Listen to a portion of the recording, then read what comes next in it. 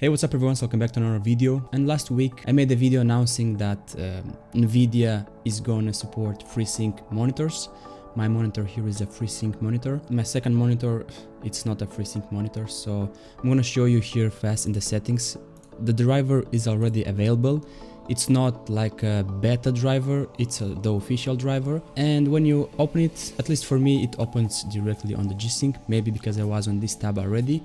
And you can see here enable G-Sync, G-Sync compatible for full screen, or if you want for windowed mode and also full screen mode. And here select the display you would like to change. I have two monitors, like I've said. This one is the AOC monitor that I have with FreeSync, and the second monitor, it's not a FreeSync monitor and doesn't show anything here. So here you can see that this monitor wasn't tested by Nvidia and says this selected display is not validated as G-Sync compatible.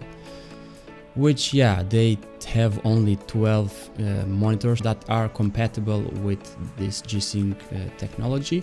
Yeah, 12 monitors from 400 monitors that they tested, that's a bit too low, but this doesn't mean that this will not work on your setup or in this setup that I have. Let's go fast here in the manage 3D settings. I want to show you also one thing here.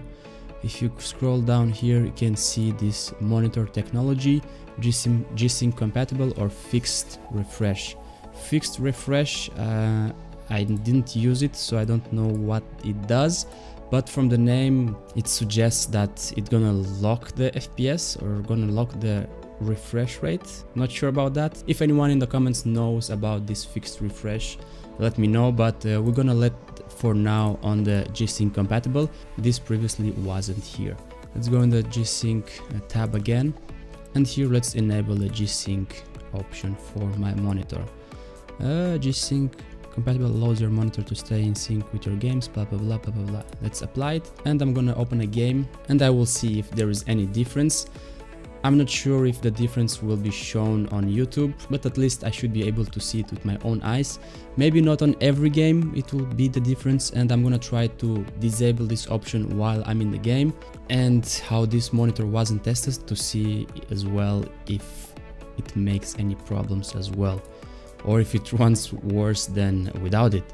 So far I'm not seeing any difference with this G-Sync enabled, but so far the monitor doesn't turn on and off like Nvidia showed in their demo. They showed a monitor which was fine, and then a monitor was like flickering, turning on and off. I think that was a made up demo, but at least so far nothing different.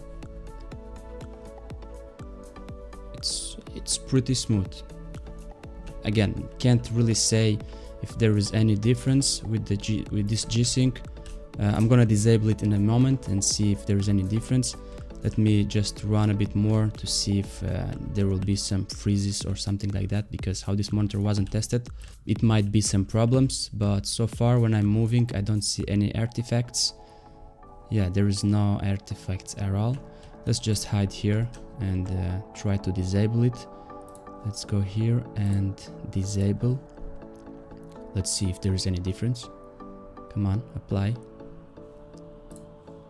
Okay, it applied. Let's go back to it. Oh, there was a freeze. Stop. Yeah, when I move, there is like some artifacts. It's not that smooth now. For example, here, when I move and when I arrive here, there is an artifact on the walls. Maybe I'm seeing stuff. Let's enable this again and see if I'm correct or not. At least for me, I'm seeing that.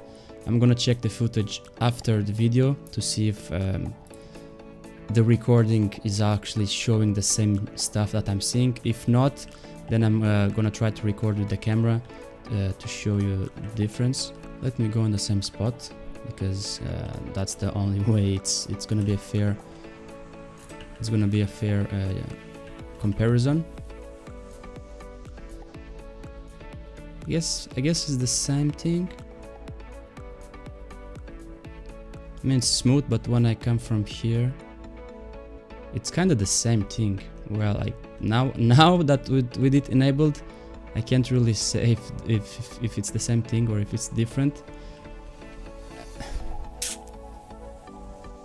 I mean, it's smooth so far, but can't really say if there is any difference.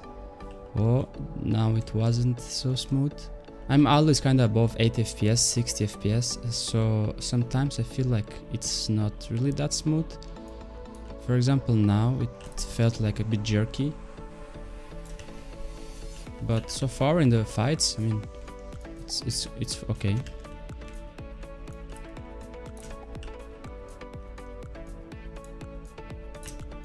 Gotcha. Ah, shit. Now it was definitely not smooth when I was reloading. It was definitely not smooth, god damn. Okay, let's disable it now and play a bit to see if it's gonna be worse or better. And how this monitor wasn't tested, it might run worse than with this option on. So let me see with it if I notice any difference while running and shooting someone. You dead?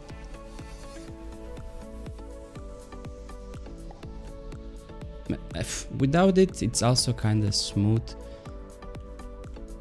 Here coming again the same path. It's also pretty smooth without it, man. So again, I can't really tell the difference. At least for the open eye, I can't tell the difference. Okay, with it on. Let's see. It's also pretty smooth still. Can't really tell the difference. Damn. The FPS are pretty good, but on this game, I can't really tell the difference. You guys try it and tell me in the comments if there is any difference for you or if there's any big difference for you. For me, I couldn't really tell if the difference is big or not. Maybe in the coming months, there will be more updates and more monitors will be added to the list. Oh, and just to inform you guys, this driver and this option is only available in the graphics 10 series and 20 series. So the graphics 1050, 1050 Ti, 1060, 1070, etc. and above that. So if you have under the 10 series, for example the 980 Ti, 980, 970, then you can't really enjoy this option. Thank you guys for watching. Let me know in the comments if you tested this option and if you saw any difference. But yeah, until next one.